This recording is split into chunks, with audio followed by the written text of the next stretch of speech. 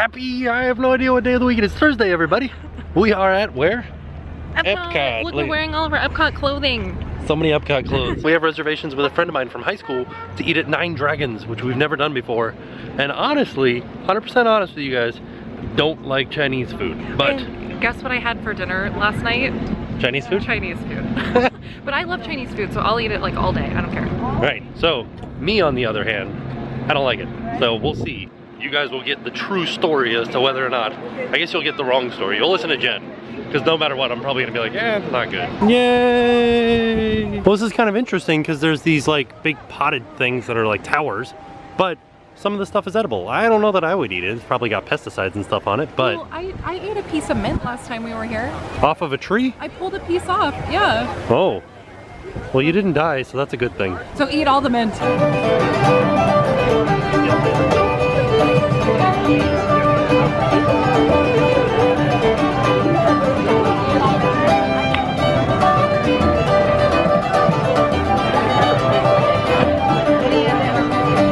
Just passing through the Japan pavilion, and I thought that they stopped selling anything that resembled a weapon. It's pretty interesting. Right across from the Africa area is a Jungle Book sandcastle.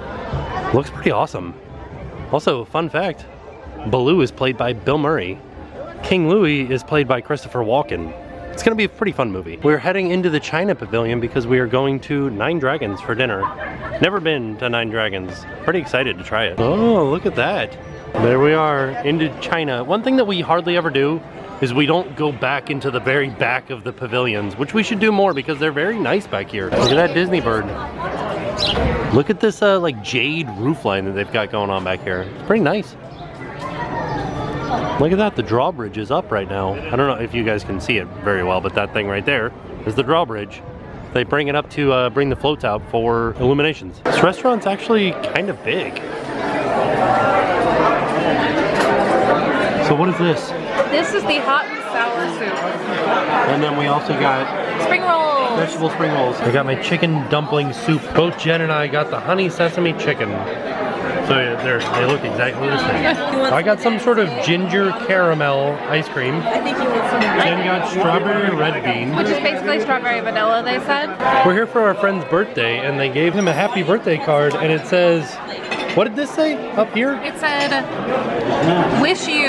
Oh, wish you. Birthday happy. China forbidden. Yeah. I don't know why he said forbidden. Oh, I don't know. Forbidden City. It says China forbidden. 2016. It's pretty cool. And now it is pouring out. So, bought a Disney poncho. This will be me for the rest of the night. This is Jen. She doesn't get a poncho. I have my umbrella. So wait now, is it going to be really crazy driving home? Yeah.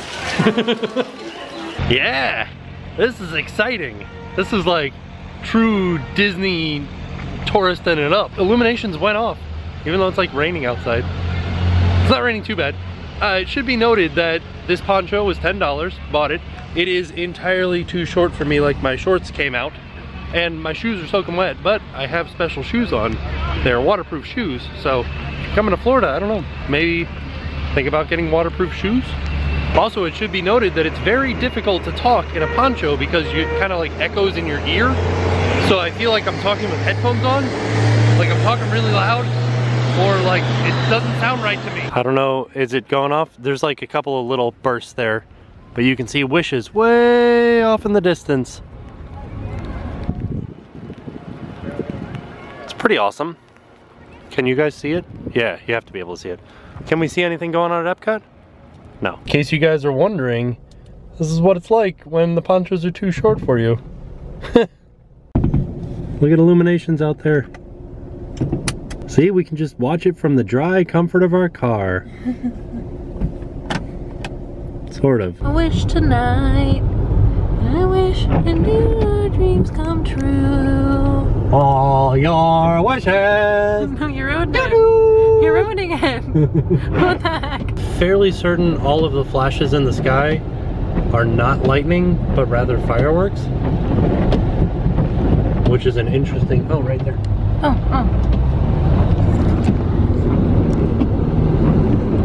Whoa. That was lightning. That was lightning?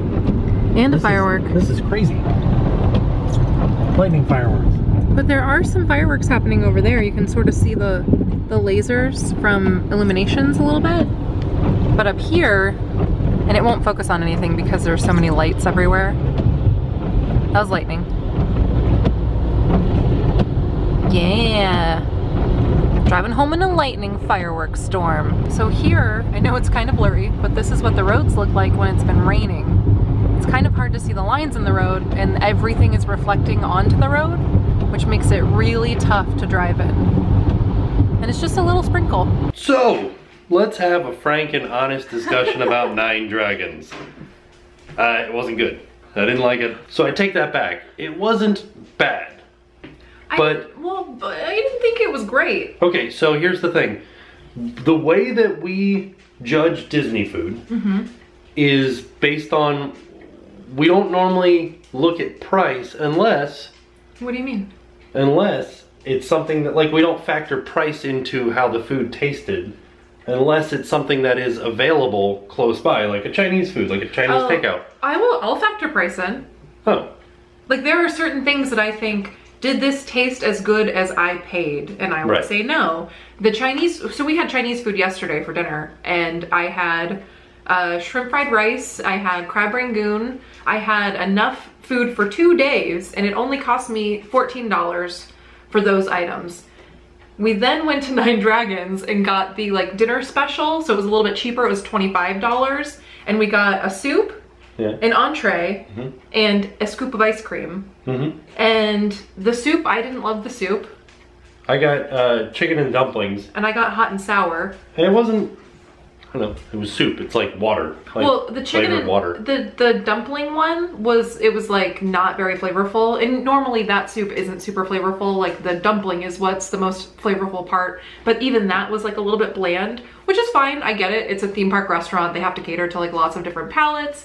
But then my soup, the hot and sour soup, was so flavorful. I could only eat like 3 bites of it because it was it was like assaulting my face. Oh. But it wasn't bad. It had a lot of cilantro in it, which I like. It was good, but it was just like, they were so like on opposite ends of the spectrum. It was so weird. Right.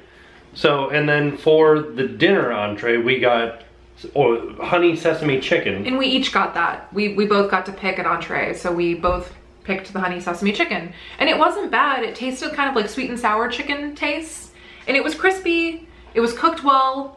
But it was so expensive for what it was. Like that honestly would have cost, and for the same flavoring and the same taste and the same quality, that would have cost us $6 at the mall. Right. Right, like, you know what I mean? So that's where I think I just tweeted out how I didn't like Nine Dragons and a lot of people were upset by it.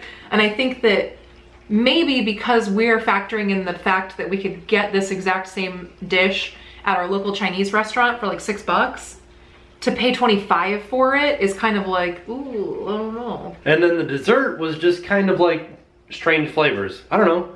After all of the other food, I was like, oh, they'll just give us a scoop of ice cream. And then it was like, here's the weirdest scoop of ice cream we can think of. Ginger and caramel. It wasn't, it tasted like actual ginger though. Like if you were to like bite a piece of ginger and like, that's what it tasted like. I thought it was gonna be like ginger ale ginger. Like candied ginger. It was straight up just ginger. It tasted like herbal almost. With like the slightest hint of caramel. But see then, maybe that's some of your guys' palate. Maybe some of you out there are like, that sounds great. And that's one thing that you should definitely remember with our food reviews. Everybody has a different mouth. Everybody's taste buds are different. Everybody's flavor palette is different. So take everything we're saying with like a grain of salt, because who knows, like we could be totally off. You know, you guys might love it and it's just not our palate, you know? So it's okay if you guys love it and we don't love it, and it's okay if we love it and you guys don't love it. Like, just to give you an idea, we hate curry. That's not our flavor at all. It's definitely not something, like every time I've ever tried curry, it's made me get sick every time. Yeah, and so like I know a lot of people really like curry. Yeah. Not us. All in all, we didn't really think that the quality was there for the price that we paid for something that was available like right down the street for us. So I don't know that we'll be eating at Nine Dragons again, but I am glad that we went, and you know, it's a new experience. So I will see you guys tomorrow, and now it's time to pay the price.